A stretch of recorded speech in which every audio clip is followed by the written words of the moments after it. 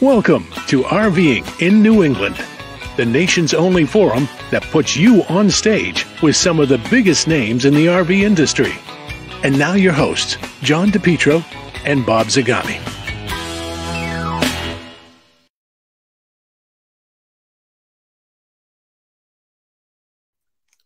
And there we are. Good evening, everybody. Welcome to RVing in New England. It must be Wednesday. It must be 7 o'clock. It is up here in Maine. You know, I love it the way that music ends. It goes boink. Boink. Just boink at the end. Boink. Yep. Boink, which kind of leads us to our guest, but we won't get into that yet. We want to say hello to Jerry on Cape Cod and say hello to Ryan as well. But Bob, this time last week, we were 850 miles west of here in Elkhart, Indiana, really enjoying our friends. About 1,150 miles west of here. Well, maybe for you in Maine, but Worcester to Elkhart is 875 miles. So, okay. You sure? So, okay. If you say so. Right. What it all boils down to is, you know what? We were in that room. Dinner was late. There was 500 people in there, totally unconcerned about us. Right. But we were the two least significant people in the room. Right. You know what? But they were so happy. Did you see anybody in that Alliance rally with a frown? No, nobody. It was, I told the story a couple of times this week, but it was like a cult rally, but in a very good way. They have such adoration for the Brady brothers and the company that they have built that, you say something bad about them, they'll just jump right on you. Especially George Walker. If you say anything negative online about Alliance, you're going to have to deal with George Walker at some time or other. But the beauty the way they communicate with their customers, both in person and online, is phenomenal. And they've done a great job. They've only been out there 3 years, and they've already started on their 5th building. What did they do? They had 60 people 60 units the first year, 120 last year, and then 240 this year. So that's quadrupling 4 times in just 3 years, which is amazing. Yeah. Speaking about companies, why don't we talk about a local company? We should talk about a local company. Right ahead. That local company would be called Seacoast RVs. And it says, please welcome our sponsor. Please welcome our new sponsor. Well, they're our sponsor. They've been a sponsor for a long time. And hopefully they'll continue to be a sponsor. But they're the #1 Croft park model RV dealer in the entire United States. And the beauty of what they sell is that you can get in these units and walk around on them, sit in the chairs, sit on the couches, put the TVs on. And I believe, it's my own personal opinion, that the RV park models are the best value in housing, not just RVing, but in housing today. Because you see that center unit hanging up on my end.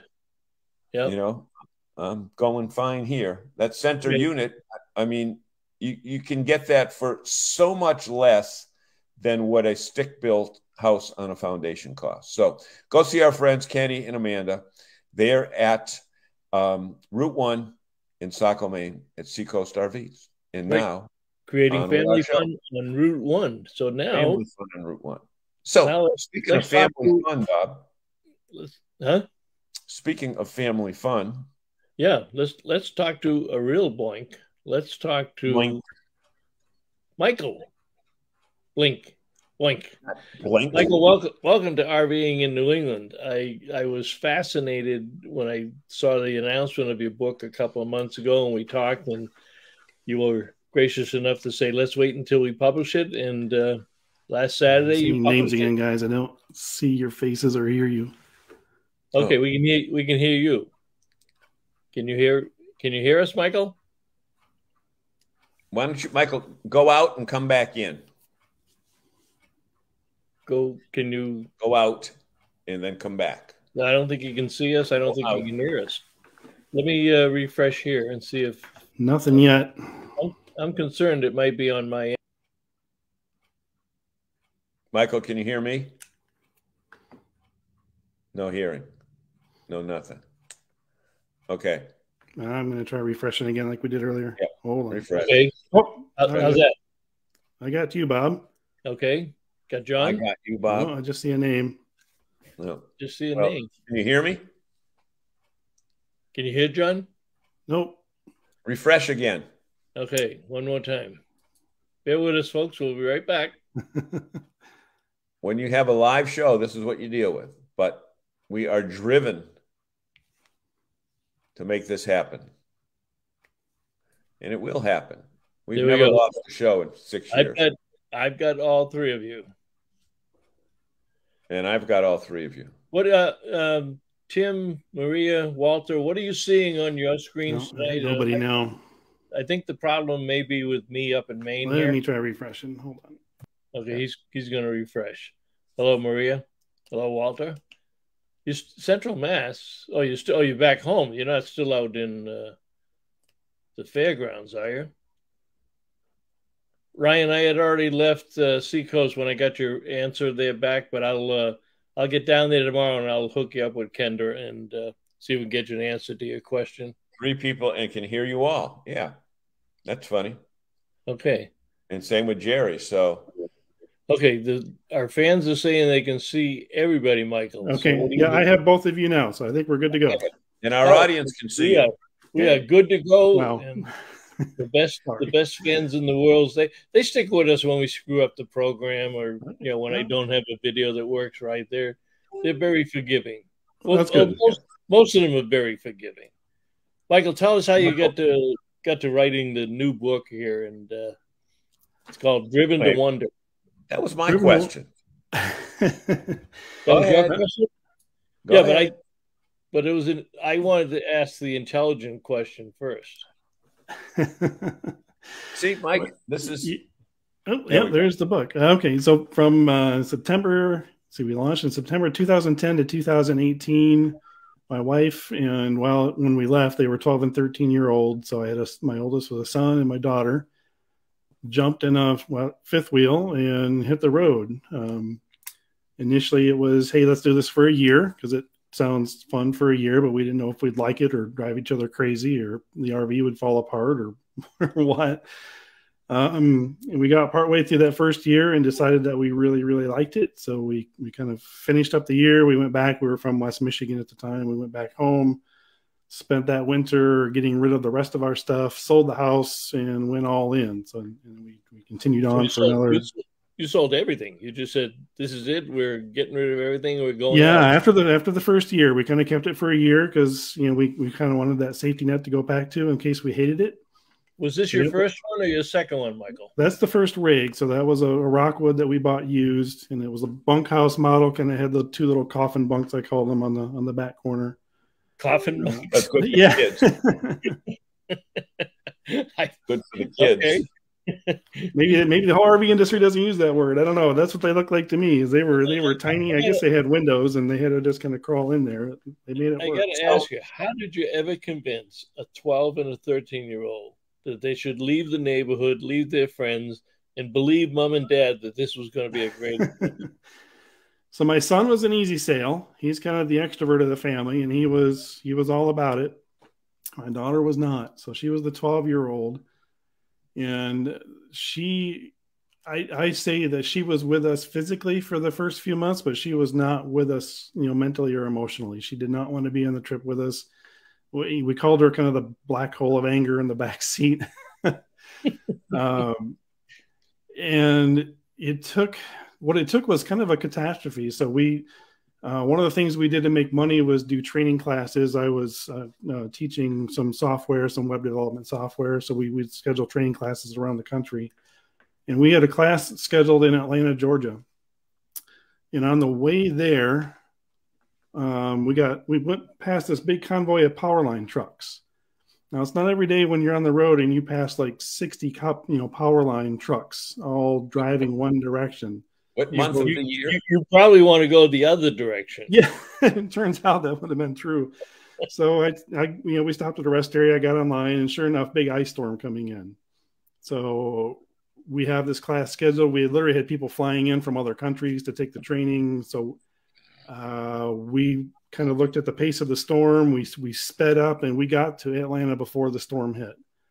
Storm washes over us, and it, all the predictions came true. There was like a couple inches of ice across all of Atlanta. And we ended up staying in the hotel room. It was going to be a couple nights stay. We ended up being there for like 10 nights. Food was getting a little scarce even.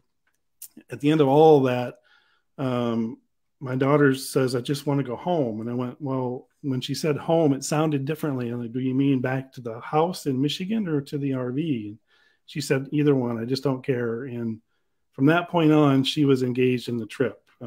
She fell in love with the seashores. She fell in love with the desert. But it took that upsetting and that catastrophe to kind of bring her on board with the rest of us. But from that point on, yeah, she was with us, and she was spending her own money to buy identification guides for the seashore stuff and in the desert, and just really, really benefited from the travels. What month of the year did you leave back in September? Was it September? It was September, yeah. Okay, that's what I thought. You said that. September is one of the 12 months, right? It was the start of the school year. Yeah. And she was at the age where she needed, friends and stuff, right? We were homeschoolers. We were already homeschoolers. Oh, already homeschoolers. Yeah, okay. yeah. So we were kind of, people ask us, do you regret any of this? I think the only regrets we have is that we didn't do it a couple years sooner, because wow, we were homeschooling. My income was all online. I was doing web development or the training, so it was all kind of location independent. We easily could have done it, 3-4 years sooner. So, Michael, you were really a pioneer, because heck, you were off the road before COVID hit. And so many people have, not used COVID as an excuse, but COVID was the reason that they hit the road with their spouse and young kids. But you must look at the people now and say, you got it so easy, man, with all the new technology that didn't exist in 2010. And the classes that you presented, did you do those live in person? Yeah, it was classroom training. So we would line up 10 or 12 people and bring them in and do classroom training for 4 days. Yep. Did you ever have Walter Swenson in class? No. No, Walter might have been there. Walter is our... He would know it if he did. Excuse me, sir. Excuse me. That's not right. The coefficient of drag is not 1.77. It's 1.6854. Walter, I had some Walters in class for sure. Walter's our resident engineer. He'll do immediate background checks. He'll give us his feedback. He's there. He'll have a comment within 10 seconds. He'll have a comment down below. I had web developers in class, so it's only a half step away from it. It's just a different kind of engineer. So Well, Walter works for Dell Computers, right? Oh, okay. Yeah, I think so. He used to be with EMC. Well, he came through the EMC, and he works for Dell. Huh? Well, it was Dell. But Dell bought EMC, and then before EMC, who the hell was the other? EMC. It was EMC, and then there was somebody else that he worked with behind that. Yeah. So let's tell our audience that people and can hear you all. That's fine. Okay, that's good. Audience, if you have a question for our friend Michael, feel free to ask it right there. And no question is a crazy question. We're always look at this. This is a side conversation going. This is a violation of show rules, but Maria's having a side conversation with Walt. Right. We tell them, we love them, and this, the side conversations can go later on. But we call that the back channel in the tech industry. That's the back channel. Yeah, the back channel. So, Michael, were you guys active RVers already before you decided to hit the road, or was it? Well, we had kind of a checkered past with RVs. So I grew up camping in RVs. We had like the classic '76 Winnebago Brave. Oh wow! We hitched a Jeep and hung 2 motorcycles off the front, and we spent 5 or 6 weeks in Colorado when I was 14 or 15, and had awesome memories of that. My wife and I actually honeymooned in an RV. We borrowed my parents' RV, so this would be 30 years ago. And so we same thing. I hitched the same Jeep up because I bought it from my dad, so we hitched it up and took it on our honeymoon. So that's where that term, if this camper's rocking, don't bother knocking. Right? Yeah, 2 kids, right? And then later in our marriage, with the young kids, I bought what we end up calling the disaster mobile. It was a used Class C, and we spent way more time working on it. We stored it outdoors. We were in Michigan. We stored it over the winter outdoors, and that was a mistake. The roof leaked. All that snow melt came into the roof.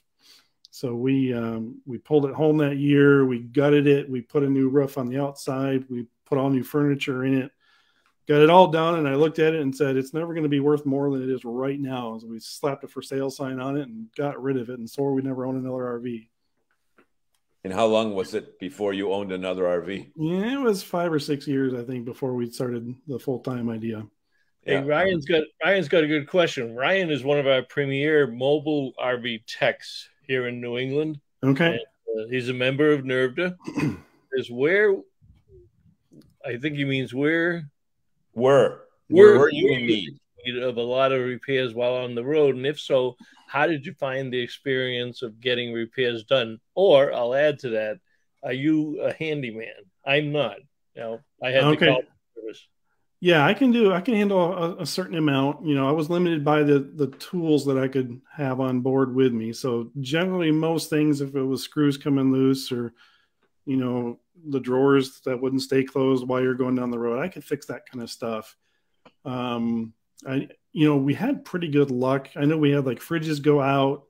We had a toilet clog issue that we had to have someone come out, but we had really good luck. Either we were able to find a service center to tow the rig to and get it fixed. Back then, how did you find a service center? Well, we still had smartphones back then, so we still had the internet. So we would just go online and search. No solar though, right? No solar. No solar. How'd you manage energy? Oh, we were mostly campground dwellers. Okay. Yeah, okay, my wife would tell you she's a hookups gal. So we came up with a phrase. You want to change that terminology? Yeah, I know. Yeah. Wait, did I? My wife's a hooker. Is that what you said? Yeah. My wife's a hookup gal. Okay. Hookups. Hookups. Oh, forgot the S. Okay. So we came up with a phrase that said your tolerance for inconvenience defines the level of your adventure. So I'll say it a second time. Again, slower. Yeah, Michael. Say that again. Your tolerance. Walter's writing it down. Yeah, your tolerance for inconvenience sets the level of your adventure.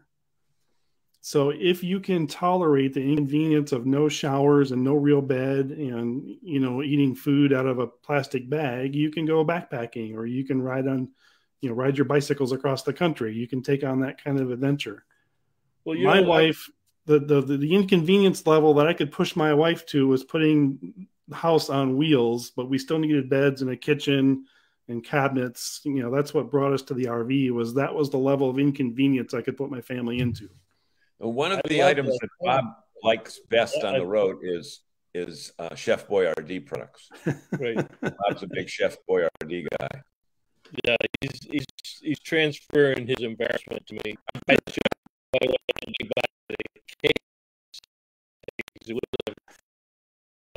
I love that saying because right now, half of them went to people who were first. They will have that higher level of intolerance. But when you get a lot of people into the industry that know nothing about it, there are some unhappy campers out there. But sure. We have the responsibility to make sure that they learn how to do these things. Yeah. Yeah. Are you still an RV owner, Michael? I have not an RV technically. We bought a so what happens, we got off the road, we got jobs, we ran a newspaper here locally. So I was the editor, my wife was the ad manager. And in the newspaper world, maybe like the radio world, you didn't get much time off. And then you could maybe take a long weekend, and then the whole publishing cycle started over. So we needed just a little weekender or something. So we bought a Toyota Sienna minivan and stripped out the seats, and we've been building a little van camper out of that. So I don't have like a house electrical system or a toilet in there yet, but we've got a bed and a kitchen, and the kids have moved on. Yeah, they're off on their own as adults. Yep, they're gone. I did mention to Michael earlier about Mark Polk's van conversion. project. So, oh yeah, wow, he did. Those of you who are following us, and Mark joins us every once in a while. He might jump on tonight, but the conversion that he did on I think it was a 74 Ram 4x4. Wait till if you haven't watched my video post earlier today, or if you haven't seen the episodes on Rolling on RVing today, you really got to check that out. I mean, as I said to Dawn his wife earlier today, it should be illegal for one couple to have that much talent and expertise as what these two have, besides being the #1 RV consumer education RV company in the country. I mean, it is crazy. Ryan says, where's your now? So we're in a little town called Ava, Missouri, and it's about an hour from Springfield one way and an hour to Branson the other. So it's in the middle of the Ozarks. Beautiful, beautiful landscape in a town about 3,000 people or so. After you spent 8 years to 10 years on the road, how did you wind up in Missouri? That's the same question everybody in town asks, is like, why are you here? Why are you here? So what happened was when we came to realize it was time to get off the road. We had met some people from Ava that were living. We're Christians, we're people of faith, and we wanted to live in a way that was stronger than what we used to live. It's just a stronger faith-based arrangement. So we found people here that live in community, and when I describe it, it sounds like a commune, but it's not. But it's a church family, several families. They've built a church building.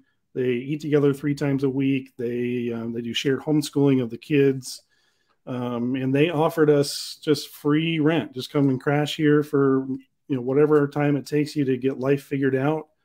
Because I pretty much decided I needed to find a new job, so we basically had rent-free living, and that's where we ended up taking over the newspaper in town. So that's why we ended up here. We met some people. Is it a weekly or daily? It was a weekly. It is a weekly. I'm not there anymore, but yep. Sometimes we don't understand how things or why things happen, but they happen for a reason. Yep. Right? Yep. So you've been a kind of electronic guy, digital content creator, that type of thing. Yeah. So I grew up in a house where it was more about ham radios, CBs, electronics, and stereos, but then also dirt bikes, dune buggies, Jeeps, and trucks. I go way back with computers. Yeah. But you're a writer and not an electronic guy. Yep. So also a writer. I was I'm not a sports guy. In our house growing up was not a sports house, but we definitely had well-used library cards. You're a content creator. There were talk about the book a little bit. And we were talking before we went on the air, but for those of you who didn't catch some of my notes today, it's broken down into 126 different articles. So it's kind of a compilation of articles and different stories along the way. And I love that kind of a book because you can pick it up anywhere, grab a beer, sit down and read them. I was curious on some of the ones that some of the examples that were posted. The one that caught my eye was overcoming a fear of drowning in Crystal, Florida. Yeah. Yep. So one of our family just has a fear of water and a fear of drowning. But we saw pictures of other people. That's me. Yeah. I lost you there in some sound. Okay. Yeah, Bob, get those papers off the keyboard. Yeah. All right. Yeah, but that's me. I don't swim, and I have a fear of drowning. So the attraction was swimming with manatees in Florida, a little north of where you're at, up in Crystal River. And that experience looked, fun and magical enough that we were able to get that person into the water. And it was both a safe environment because we had the boat captain there and we had all the flotation devices there. And then there was also that draw of the manatees. So we were able to work that person through that fear and get them kind of snorkeling and had that manatee experience. Well, how did you pick out the stories? I mean, you condensed, 8 years of your life to 126 conversations. It was basically, I started off, so this has been a 3-year process to get to this point with this book. I started writing the first of those articles 3 years ago, and it was, where do I have good pictures, and where do I have a good story to tell? And at that point, I said, I'm going to do this until I have 100 of them, and then I'll put them in a book. And we got to the point of having 100, and I still had a few more yet to tell. So we made it to 126 before okay, I think this kind of plumbs the depths of my photo library and the stories I've got to tell. So you wrote the book about the trip long after the trip was over. Yeah, for the most part. There are, we were bloggers while we were traveling, and there are a few chapters in here that I pulled from the blog and kind of touched them up and put them in the book. But for the most part, it's a retrospective memoir. Mm-hmm. Gary says, what was the best part of the 8 years on the road? Oh, all of it. And a lot of the stories in the book were the best parts too. I think each of us had, everyone wants to watch what was your favorite place, but I think, I can think for my daughter, she had an experience where we work camped at a park in Mesa, Arizona, and she actually got involved with the other work campers who were doing they would do all the ranger-led talks in the park. So what's edible in the Sonoran Desert and what comes out at night and that kind of thing. And she just fell in love with the Sonoran Desert and started going on all of those talks every week. And finally they said, Miranda, next week when we do this talk, why don't you talk about the barrel cactus? And okay, so next week came along, and when it got to that point in the talk, they pointed at Miranda and she talked about the barrel cactus. Well, they talk by talk, they added on everything in that whole talk on the Miranda's plate. And so a month or 6 weeks later, she's giving the entire talk on, what's edible in the Sonoran Desert. And she was the one who was kind of the introvert? Right. She was an introvert who didn't want to go on the trip. Who didn't want to go, right? Yeah. So she was 14, an introvert, speaking publicly to strangers, about natural sciences. And, when people ask us, from a homeschooling perspective, what was the value of the trip? I'm like, those kind of experiences right there, because she self-sourced that. That was not something we lined up for her. She did all on her own. In fact, she didn't want us to count that towards school. Wow. She didn't want that to go in her portfolio. That was just something that she did. What was her reasoning wanting it in the portfolio? She didn't want it to be official. It was just something that she loved to do, and just didn't. And she kind of wanted to keep it for herself, I think. Mike, when you get together with the kids now, does the trip come up often? More with one than the other. It's kind of interesting. I've been kind of watching that. More with who? More with my son than my daughter. Okay, but you said she really had some personality enhancements, right? And the process of writing the book too has brought it up more, because like we talked about earlier, I hired her to proofread the book a couple of times because she's really good at proofreading. So some of the comments I got from her was, I cried while I did this. Okay, good. Let's take a break. We're talking with Michael Boyink, and author of Driven to Wonder. A fascinating book. I must admit, in truth be told, I haven't read it yet, but I've seen enough of what's on it. But you get a lot of the content off the Amazon site, right? Why don't you put up that link? While I do this break, why don't you put up that link so people can order the book if they want? And I will go out and grab it while you do the commercial. How's that? There we go. Oh, Michael, you want to do the commercial? What do you got? Okay, go ahead, Bob. Give it out. Let's put Michael to work. Go ahead, Michael. Go ahead, Michael. Have a ball. Just reading the whole thing? Well, no, not yet. Just improvise. Improvise. You've been to dealers before, so improvise a little bit. All right, so we've got a new sponsor for the show. We've got Seacoast RVs in Saco, Maine. Saco, Maine. Must be Route 1 out there. We're a Winnebago dealer. We are the #1 Croft Park model RV dealer in the country. And you can see our happy customers, Michelle and Larry, on the very first purchase of an Elevation Park model. So we're welcome Seacoast RVs to the show. Look at that. He did a pretty good job with that. So Route 1 is the road that goes from Maine to Key West. Oh, and, okay. You know what? I've always said we should do a book or a video series on life on Route 1. And, it goes right directly through Boston. It goes through Providence. It goes through, everywhere on the East Coast. Sometimes it's a little inland and sometimes it gets to beach cities. Yeah. But it's one of the iconic, it's kind of like the Route 66 of the East. Yeah. And, from that perspective. And everybody has seen a picture of one of their friends at the southernmost point in the U.S. I had that, as you said that, I'm like, I have that picture. So I've stood at the terminus of it. Everybody's got it because that's the end of Route 1. I did just put up the link for you can buy the book at Amazon at that link. And as I said, it was just published on Saturday. Let me see if we got any other questions from our fans. Come up with another question for Mike, John, and I'm going to just check through him and see what we got. Like any thoughts? Go ahead, sir. So to say too, there's more sample chapters at driventowonder.com. There's more sample chapters there than what's on Amazon. So if they want a little more preview before they buy it. Now, I thought it was, and I even wrote it down here, Driven to Wander. Yep.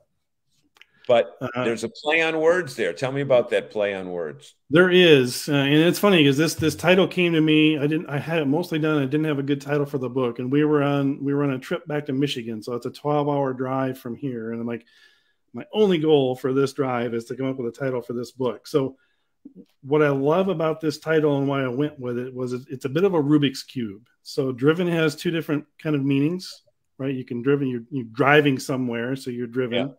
Or you can just be, compelled to, or desiring to do something. And wonder also has two different meanings. So you can wonder, wonder what's going to happen next. You've got that curiosity, but you can also wonder at something marvelous. You can just stand back, kind of, in wonder at the Grand Canyon or at Yellowstone. So no matter which combination of those two words you kind of think of, it all works and it all covers the content. And what drove us driven was that wonder. Like we wondered at the natural beauty that we saw. We wondered at the the amazing people that we met, and that's what kept us going. So Michael, we did 1 second, John. We talked about earlier in the program about how the book was laid out, and I mentioned the 126 articles, but talk about the 3 different ways that people can access stories within the book. Yeah, so the stories, it's not one narrative of all of our time on the road. So it's 126 individual, I call them magazine-like feature stories. In the book, they're in chronological order, so you can kind of get a sense for here's what happened when we first left, and here's my son leaving off on his own, and then here's us getting off on the road. But in the back of the book, there's another index that's by state and city. So if you're heading somewhere specific, you can look, I'll see what happened to the Boyinks there. And then I've also got a keyword index. So if you want to know all the chapters that talk about biking, or the keyword index has all of the state national park names that we stayed at. So if you want some specific content on those, you can use that index. Did you get to New England? We did not. Oh, Michael. That's about all the time we have tonight. Yeah. You weren't supposed to ask that question. We'll close down the show now. Bob, way to do research on your guests. By the way, we've been to 42 states. We did 42 states total. I must admit, John, I did not ask him that question. That's all right. That's all right. Here's what we learned, though. We learned when we were on the road. We never said we missed anything. We learned early on that you can't think of things being missed. You're leaving them for a future visit.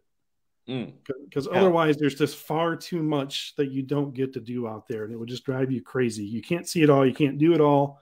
Doesn't matter how long you're on the road. So we would leave things for a future visit. So we have left New England for a future visit. Well, look at I don't know with that note, though, that's an interesting, it's a great perspective.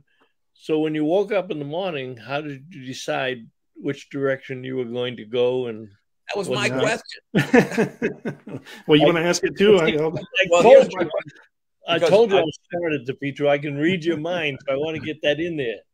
I think it was before RV Trip Wizard, RV Life Trip Wizard came out, which is one of the best trip mapping tools out there, if not the best. Walter Swenson would agree with that. But my question was, did you freelance every day, or did you have a destination in mind? A day out, a week out, a month out, a season out? Yeah, kind of all of the above. So, I talked about doing training. So periodically, if those classes were scheduled, then yeah, we had to be somewhere at a certain time. So we were kind of on a destination there. We took work camping jobs at different times, so that put us on a schedule to get somewhere. Usually, I guess for the most of the trip, we were just kind of freelancing, as you say. So where do we go now? And it was kind of a daily decision-making process, or every few days. And it was any number of factors could play into that. Is there an attraction, a state national park that we want to go see close by? Are there friends close by? Are there other, we really purpose to meet other traveling families so that our kids would get to hang out with other kids. So we would often just go in the direction where somebody else was so that we could meet up with them. No, weather, yeah, you obviously had to adjust for that. But when you did stay, were you a one night only kind of family, or did you stay for 4 days, 5 days, a week at a time, or a month at a time, or what? Our first year, we moved every 3 days on average, because it was just a year trip at that point. So we were kind of moving pretty fast. And then once we kind of went all in, we slowed down, and we would stay. And again, depending on where you were at and how you were feeling and what there was to do. There were 2 summers that we bought seasonal campsites in Michigan. Our kids were older teens by that point, and they wanted summer jobs and that kind of thing. So we stayed from April till October in a city-owned campground in Michigan. Interesting. Now, what did other family members say about the exploits of you guys? Did they think you were nuts? Did they say, I envy you? Did they come visit you at all? Did you come back at the holidays? How did you work that? Yeah, I think my in-laws initially weren't happy. We were taking their grandkids away from them. They are now full-time RVers. and they left you behind. Right, pretty much. So before they became RVers, they would fly out periodically, and we would meet up somewhere so they could visit with us again. My parents were all about it. I think they wanted to do that for a while too. Other family members, we didn't get a whole lot of feedback from. It wasn't really a big deal to them, so we didn't get strong opinions one way or the other.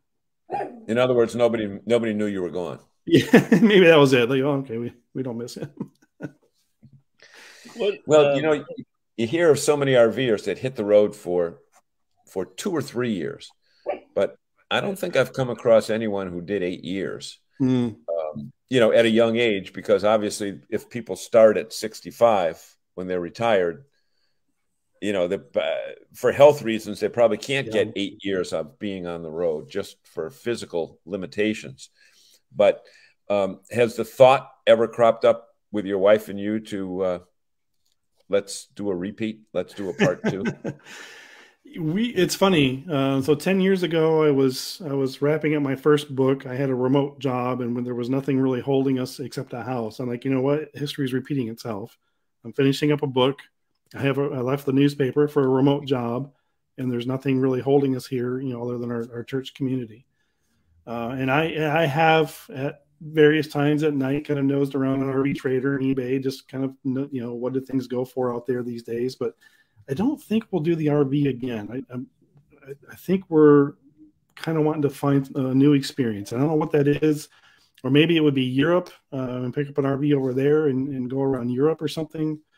But we're looking at kind of the different caretaker jobs that, house sitting and that kind of thing that you can do.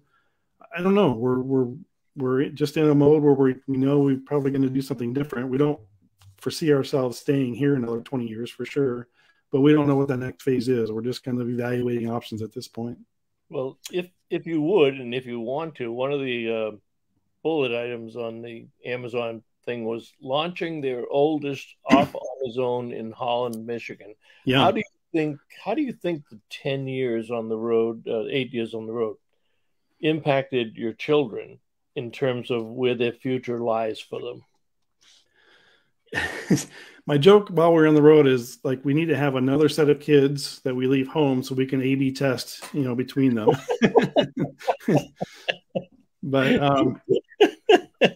I think, we weren't wealthy enough to gift our kids like a 4-year education in college. Like, I'm like, this is what I can bequeath to you. I can bequeath to you an experience that not many kids get. I said, make the most of it. So even when my son wanted to leave and, went to a job interview, I'm like, you don't have to walk in there all like, I've been to 30 states and I'm all that. But if the conversation goes that way and you can mention your travels, it's going to be a story people will remember. Oh, absolutely. And for sure, it came up. His interviewer it happened that she was planning a trip down to the Keys. And he's like, oh, well, we were just there. You can go snorkeling over here. You can see the sea turtles over there. And he kind of laid out a whole itinerary for her. And sure enough, it really, I think, helped make him memorable in the job interview. What does he do now, Mike? He runs the shipping department at a manufacturing company. Okay. And actually in the book, when I was writing the book, I'm like, okay, guys, I need some words from you about how you feel about this experience now as an adult.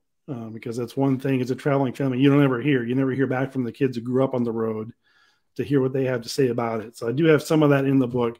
He's kind of ambivalent about it. He appreciates it. I mean, he left our house at 18, and a few months later scheduled himself a solo trip to New York City because he wanted to go see a play. And I was like, I would have never at 18 years old dared to just step on a plane and then step off that plane in New York City and go do something alone. Like, I just would never. So I know that confidence came from our travels because we navigated, big cities and small cities and everything. But he has a house with a girlfriend now, and he's like, I'm having to learn how to be a neighbor with people that are there like all the time. All the time. And they won't go away. They don't change every week. And he's like, and that's just weird. If you had a neighbor that you didn't like, you just packed up and drove away. Right. Yeah, exactly. So there is that side of it too. Yeah. Let me go. Go ahead, John. What was the weirdest or the most interesting work camper experience that you can relate to our audience? So we had, let's see, we did a private park in Washington. We did a county park in Mesa, Arizona, and then we did a couple of woofing gigs. I don't know if you guys are aware of the whole woofing thing. Yeah.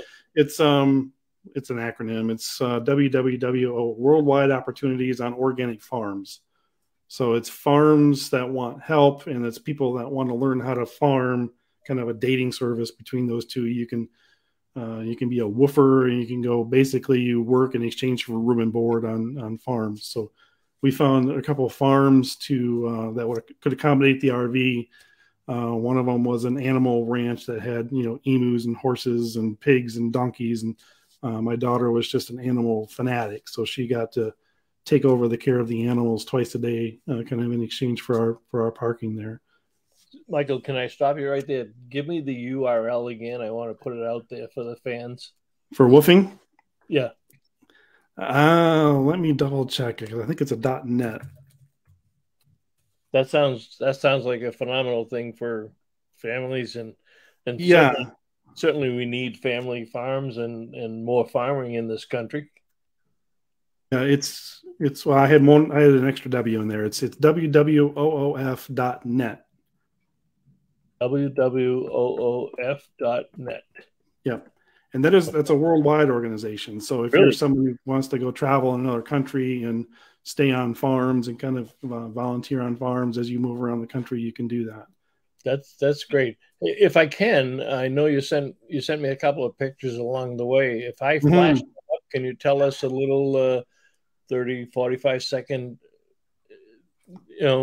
sure, description of why they were important to you?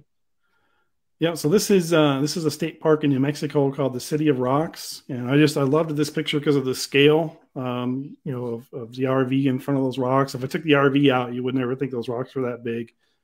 It's just a very unique park in the country. We haven't run across another one like it. Well, I'm glad you told me there was an RV there because I was looking at the rocks. So, that was your. Did you stay there, Mike, or was that just a parking photo op? That's not our rig. We did spend a couple nights there. They have there's several dispersed sites around there, and then they have more of a traditional campground loop as well. It's hard to get into. I think we did one night there only. Really? This was interesting.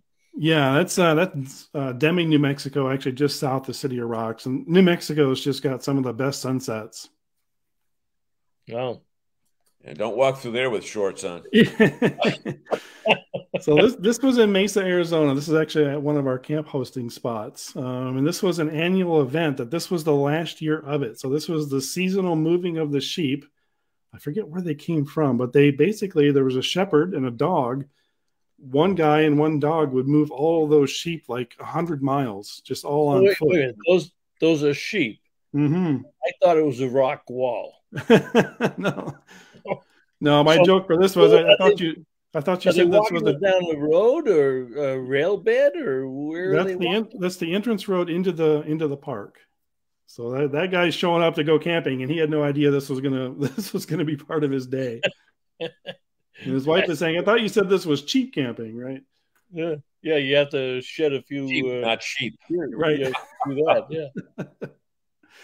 Yeah. So this was our first year on the road. This is down in Texas, where my parents have a house. So this was a shot they took of us with our first rig. Now you told me that you had 3 rigs. What were they?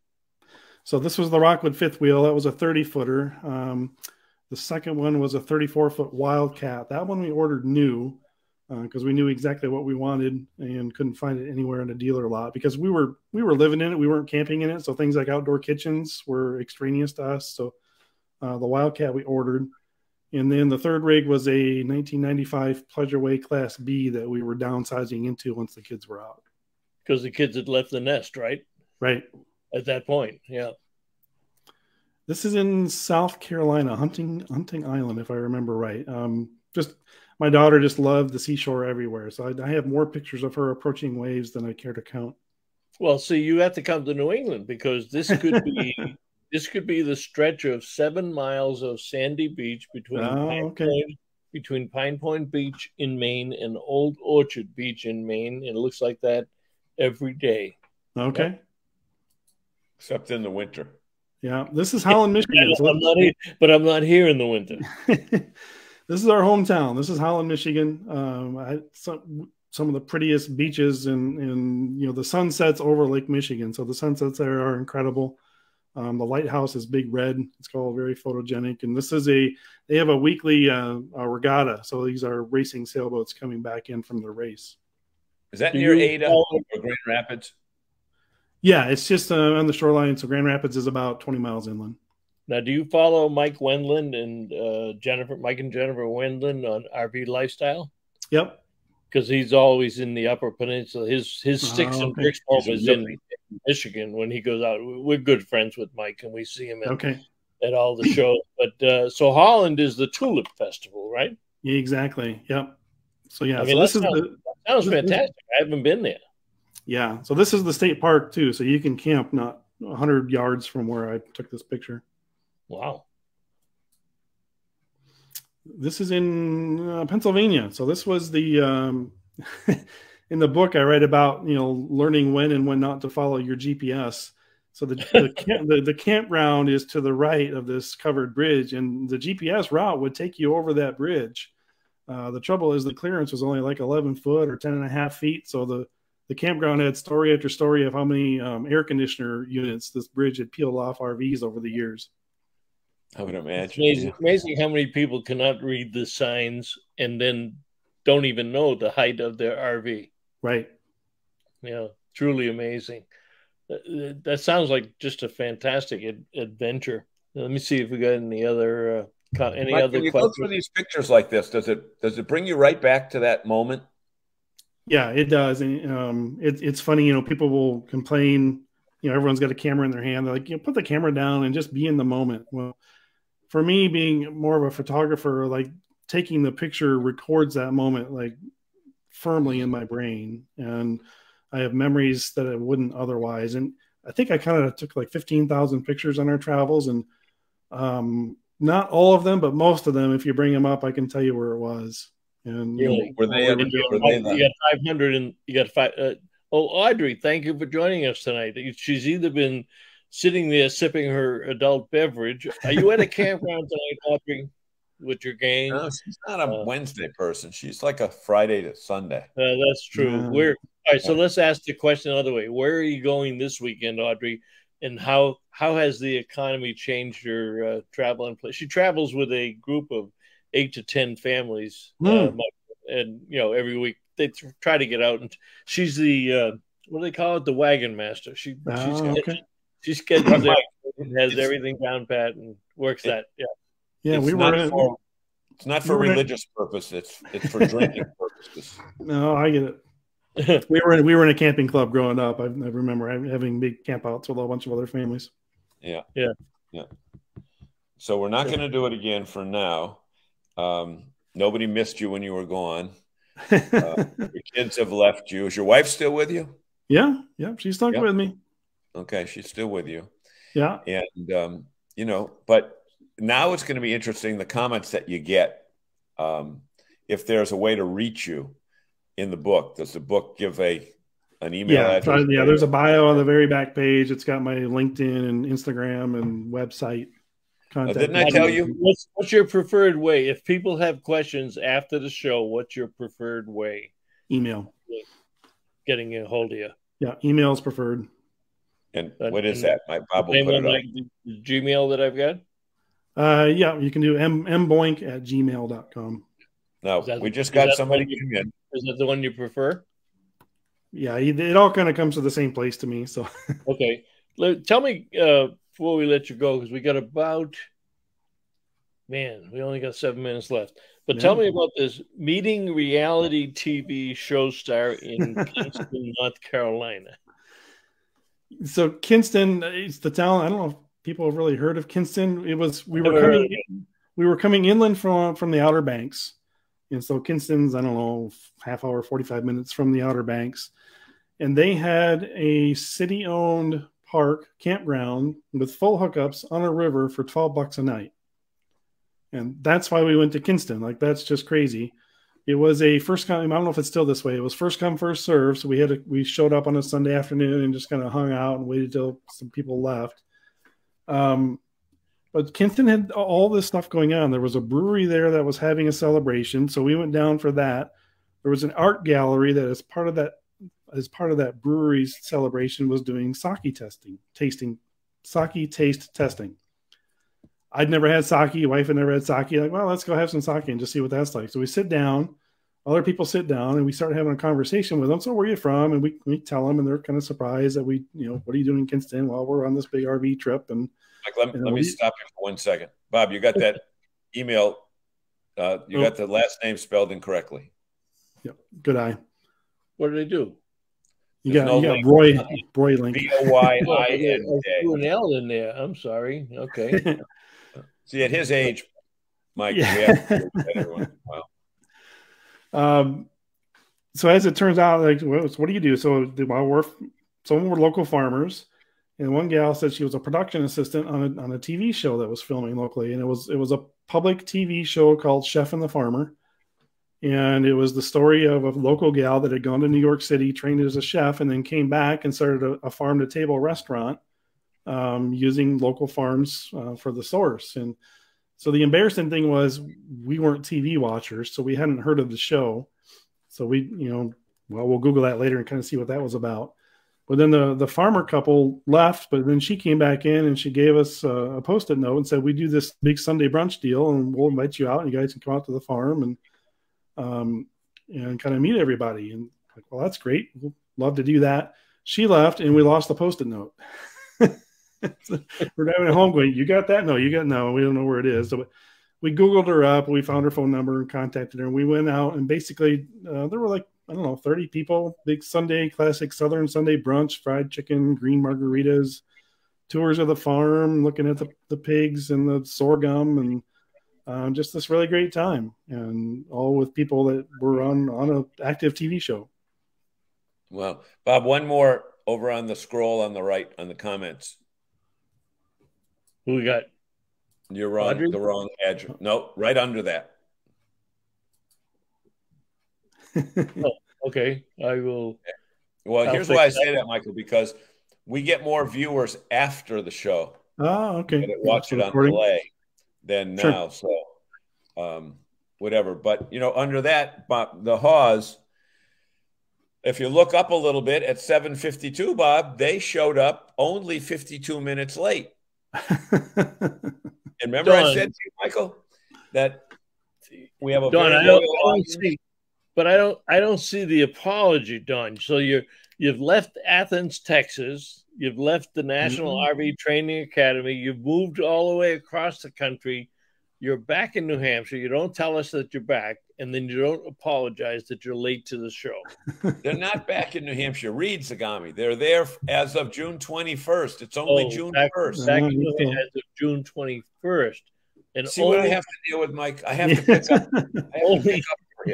I see why it takes two of you. Yeah, that's right. That's right. That's why. That's exactly right. That's why it takes two of us. So back to Audrey. As of June 21st. So how far away are you from Old Orchard Beach, Don? Because maybe we can grab a beer or a Jack Daniels or lunch. Or 2 beers. Preferably a Jack Daniels, but you know. Okay. So there's the apology. You got the apology. They're still in apology. Okay. Now he's got it. He's go up to Audrey where her gang was. She just put a big one in there. Yeah. We had a large group at Pine Lake RV in Sturbridge. That's a new one. That was the old Jellystone. Yep.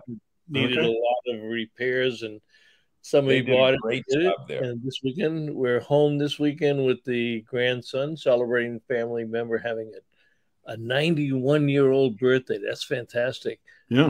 But if you read that too quick, it might appear that the grandson is 91 years old. That's not. Yeah. And Audrey's 220. Yeah. Yeah.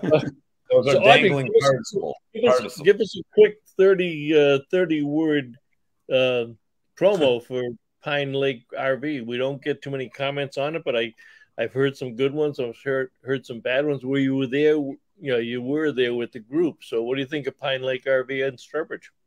Oh, I think they did a great job. I was there last year. Yeah. And they destroyed the old place. Yeah. Look at Haws. Look at Haws. Going to be in Nashua, New Hampshire. Are you buying? Yes, I am buying. That'll relieve all your fears. Gladly buy you a beer or lunch or breakfast. I can probably make Nashua in an hour from here. Okay. So Walter left us for an hour. He said hello and goodbye. But they had 68 rigs and about 100 people this past weekend. Big group. Up at the Good Sam, Massachusetts.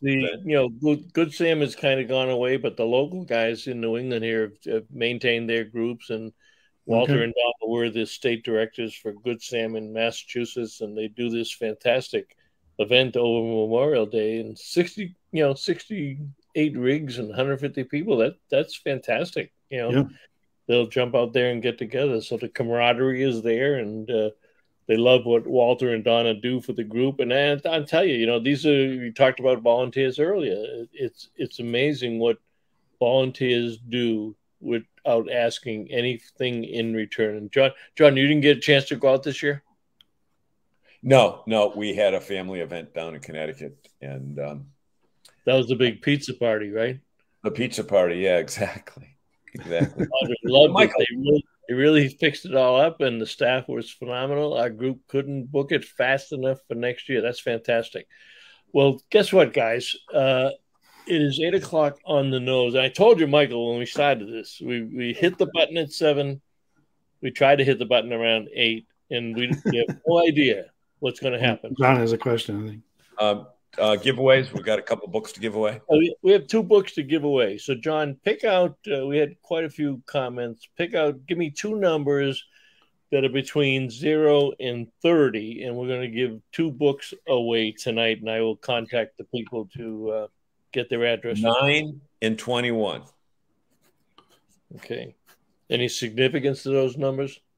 Other my than Ted birthday, Williams, my birthday, and when I could legally drink. So Jerry Plant number 1, Ryan Hadley 2, Walter 3, Maria 4, Tim 5, Maria 6, Maria 7, Ryan. Jerry Plant. Jerry Plant, okay. Is number 9. And then 21, 10, 11, 12, 13, 14, 15, 16, 17, 18, 19, 20. And New England RV Dealers is 21. So let's go to Audrey. Well, 22. Audrey? Yeah, let's go to Audrey. Okay, so we'll do Audrey. Okay. Right. I'll buy my own copy. All right, so Jerry Plant and Audrey Foley Egan, thank you very much, everyone, for joining us tonight. Michael, this was fantastic. Yeah, thanks for having me. Thank you very much for taking the time. Any closing comments, John? No, I've wrote down Kinston, North Carolina, because we're heading that way. There you go. This summer. And you know what? You said it's near the Outer Banks? Yeah, I think it's about an hour inland or so. Okay. Because we'll be down. We'll look for something new. Look, Audrey, yes.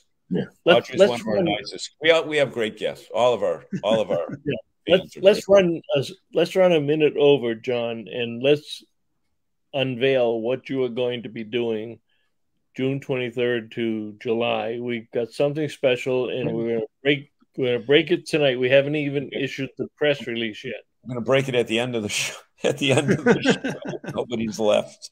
But basically, here's what happened. I just got so upset when I saw all this negative news about, don't go camping this summer because it costs too much and the campgrounds are crowded and there's going to be traffic on the highway. And I said, you know what, folks? The only time we really have is now. We don't have next year. Mm-hmm. Next year is a promissory note. Today is cash, and yesterday is a canceled check. So my wife, oldest granddaughter, and I are hitting the road, and we're going from Maine to Florida. And you know what? We've got some assistance, promotional sponsorship from Campers Inn, KOA.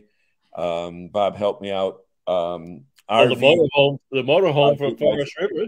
Trip Wizard, and we've got a beautiful Europa, Dynamax Europa motorhome coming from Forest River. So we're looking forward to that. We'll be talking every Wednesday night. We'll be doing live updates. And you know what? And here's the thing. Here's the crazy, crazy thing. I said, do it now because you don't know what's happening in the future. And since we came up with the idea of this trip, I had one friend, 43 years old, and another friend who was retired for 2 months, both suddenly pass away. So if there's ever an example of do it now, we all know somebody like that. We all know somebody who came across a catastrophic illness and was gone. So do it now, folks. We'll have more information for you as we get closer to that, but it just kind of it just exploded once John and I talked about it, and it's going to be fantastic, and we got great support. So we'll be doing that and following. Well, John will be doing it. I'll be running the command center here in Maine, so we can do that. Michael, any closing words for our fans? Just I appreciate the time to talk about it, and hopefully there'll be something in the book that resonates with them. Yeah, buy the book. Yeah, buy the book.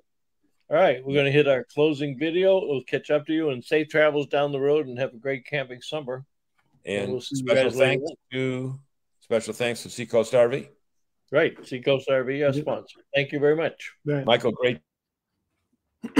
This edition of RVing in New England was a presentation of the New England RV Dealers Association. Thanks for watching, and be sure to like us on Facebook, YouTube, and Instagram.